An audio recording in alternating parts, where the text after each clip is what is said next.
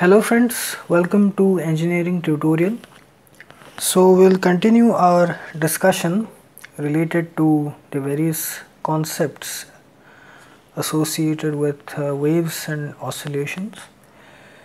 So in the previous videos we discussed about the basic introduction into this whole waves and oscillations concept, this whole idea, the various things which we'll study. So in this video we are going to discuss about the mathematical analysis of periodic motion, specifically the periodic functions. Now why this is important? Because while discussing any type of motion and various other related things, or about oscillatory motion or any other concepts associated with that, we have to take the example of a periodic function, because oscillatory motion is also periodic in nature. So a periodic motion has to be represented by a periodic function, a function which satisfies the properties, the criteria. So a good understanding about periodic functions and its behavior will be helpful there. So while discussing the mathematical analysis of any concept, we have to use periodic functions. So we should have a very good basic understanding of that.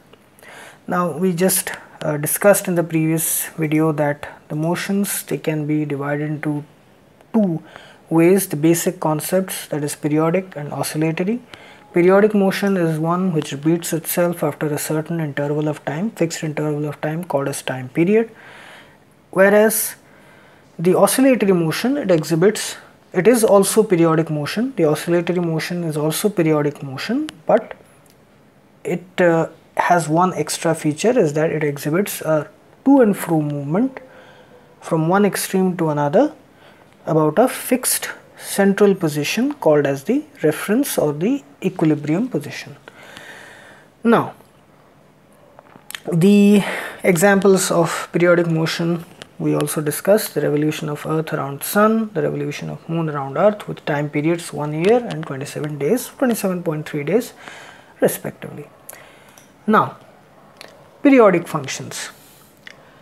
Now the periodic motion of an object, of any particle or body, it has to be represented in mathematical terms with the help of a periodic function.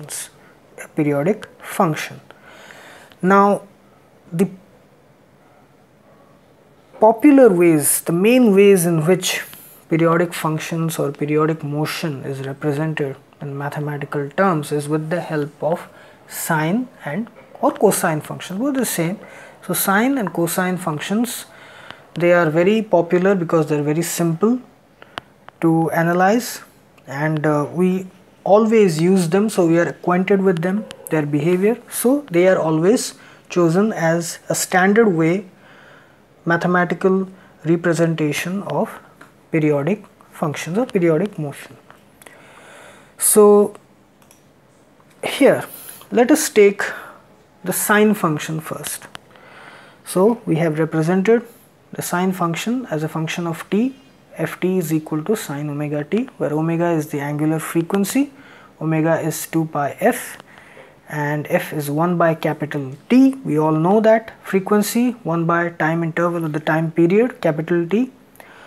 So we can write this as sine 2 pi by t, t. Okay. Now what happens after we cross the instant, the time interval, the time period, the fixed time period of that periodic motion, that is capital T? What happens? So we'll add t here, f t plus t, that is from that particular time instant, this much amount of time, capital T amount of time, be it in seconds, minutes, whatever, it has passed. So we have to do the same everywhere where there is t. So here also there is t plus capital T, small t plus capital T. So it will become sine 2 pi by capital T into T plus 2 pi. So here what happened is that when 2 pi by capital T got multiplied with capital T, both capital T's were cancelled out, as one of them is here in the numerator and the other one is here in the denominator. So we got this. Now we know that any trigonometric function, okay, when it is added with 2 pi is same as 0, okay, A is TC.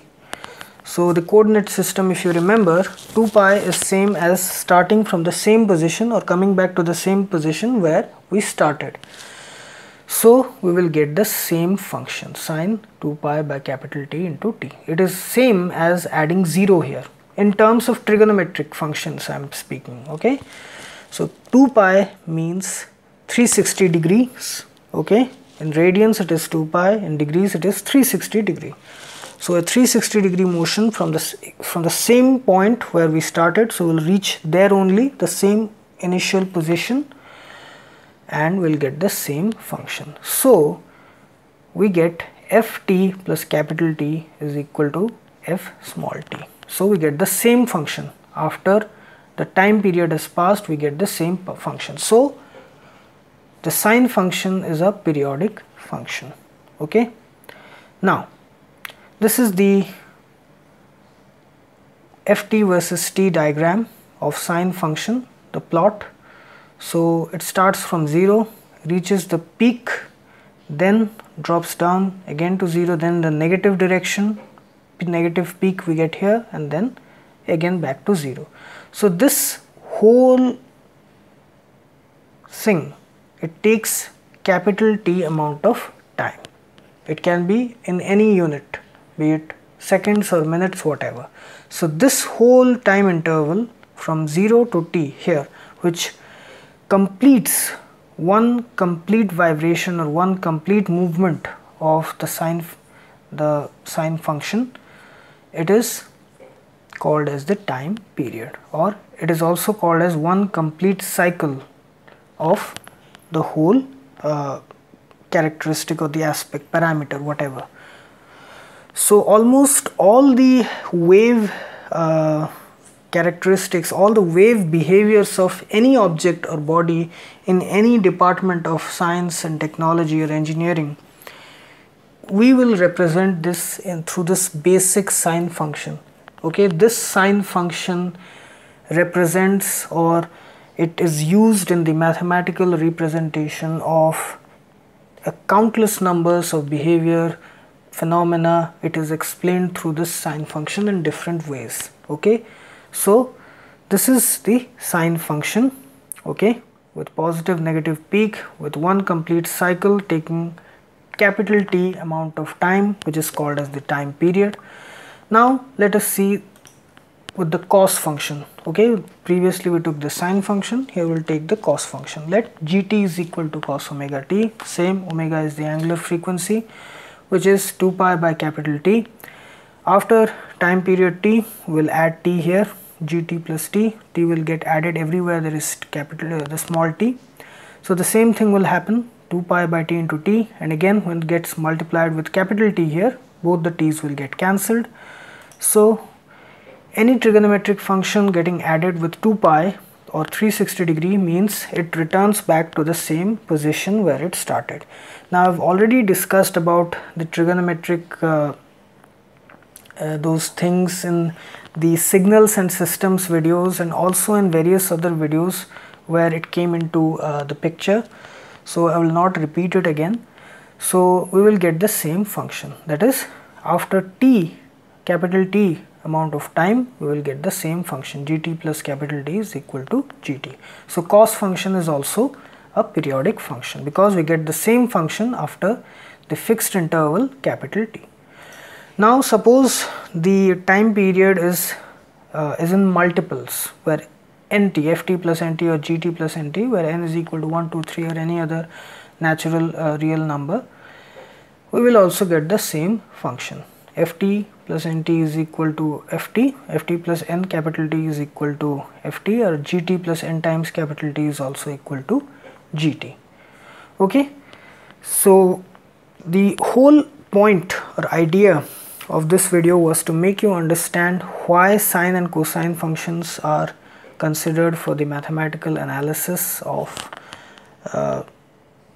periodic or oscillatory motion, and to make you understand how the sine function, why this sine function actually is a periodic function, is a good choice to represent periodic motion.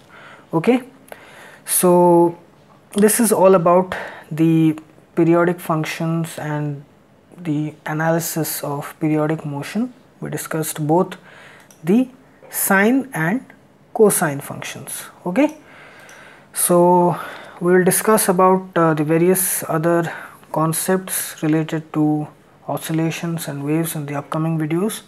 So I hope you like this video, and please subscribe my channel Engineering Tutorial for more such videos related to the various topics related to engineering, science and technology. Have a great day. Thank you very much.